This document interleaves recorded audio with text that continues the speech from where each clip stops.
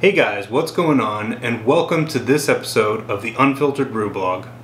I'm Brian, and today I'm excited to show you a brewing device that is an untraditional item used for making coffee. This item is called a reverse vacuum filtered coffee maker. It's got a long name, but I guarantee it's going to make the best cup of coffee you've ever drank. And the reason why is because it's the longer interaction that it gives between the coffee and the water. Traditional coffee makers will just interact with your coffee grounds for a second or so as it filters its way through there. This one actually goes for about 90 seconds. And in doing so, it reduces a lot of the tannins that you get with the coffee. The tannins are that bitter flavor that you have when you drink the coffee. So all that is going to get removed through this type of brewing process. Now, it's a fairly simple design. It's just 2 glass chambers. And at the bottom here, you're going to have some hot water. I would recommend getting pre-boiling your water already. Otherwise, you're going to be waiting quite a long time while this little candle wick burns. But what happens is once the heat from the candle, or the burning device rather, once the heat from that causes the water to boil, it's going to get pushed up this little tube right here, and the water will come up top. Up here is where it interacts with your coffee.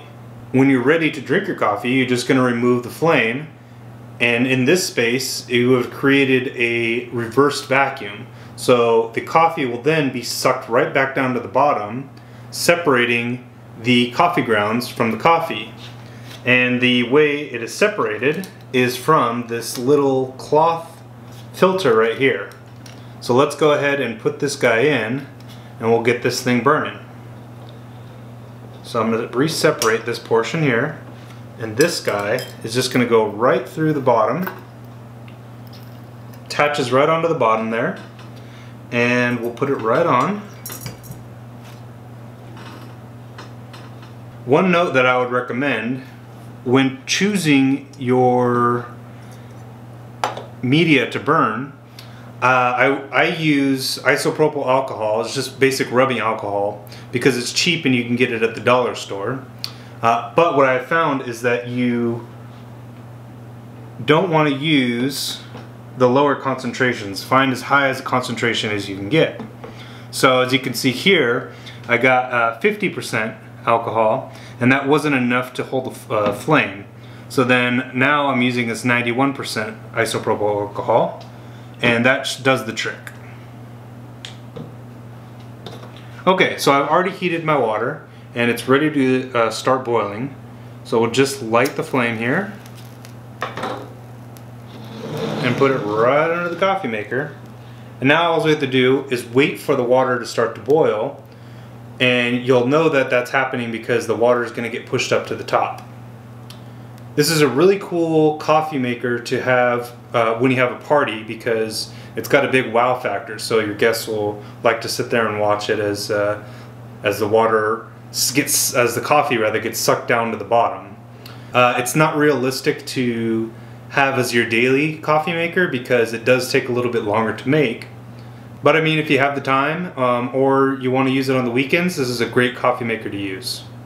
So as you can already see, the water is getting pushed up to the top here, and very quickly it'll start to fill up.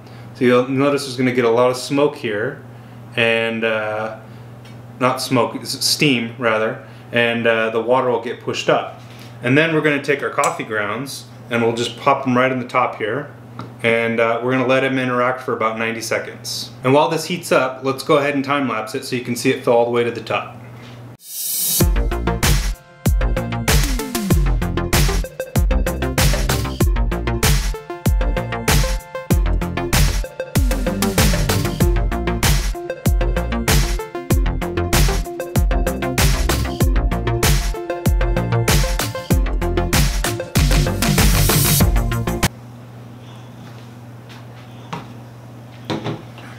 Okay, this is the time that you want to break out the desserts because as you can see, it takes a little while to get rolling. Now that we do have the water up to the top, you're going to want to take your pre-ground coffee grounds, yeah, that's right, pre-ground coffee grounds, and dump them right on the top here.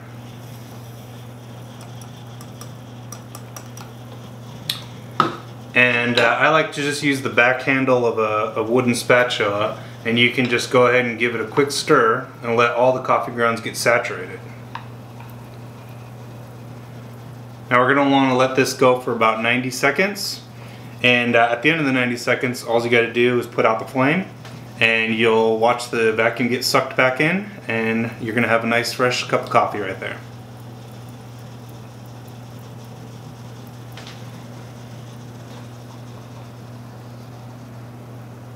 While we're waiting for this fabulous cup of coffee to brew, please consider subscribing to my channel and liking my video. It's going to help me out a lot, and it also gives me an idea of the content that you like to watch. Okay, so at the end of the 90 seconds or so, we're going to go ahead and put this guy out. And you'll see that the coffee is going to start to cool down, and as it cools down, it's going to get sucked into this little chamber at the bottom. What's happening now is that the coffee grounds are getting separated from the filter, and this is going to be your drinking coffee at the bottom.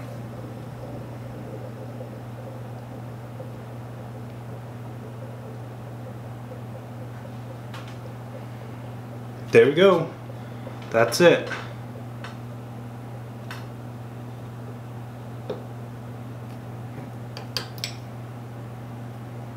So we have this little stand right here, and what you're going to do is just grab the bottom here. It's not hot. You would think it would be hot, but it's not. And set it right back in the stand. And we'll grab a nice Yeti cup. If you know me, you know I like Yeti. That's the best coffee cup to drink in. And here we go.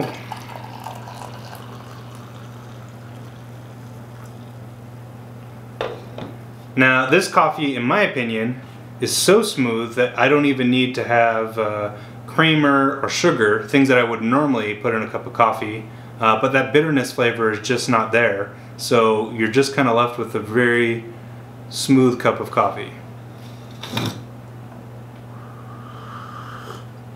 Okay, well that's it. Thank you for taking the time to check out my reverse vacuum filtered coffee maker. And if you like this episode, please consider subscribing as well as liking my channel. Thank you for checking out the Unfiltered Brew Blog.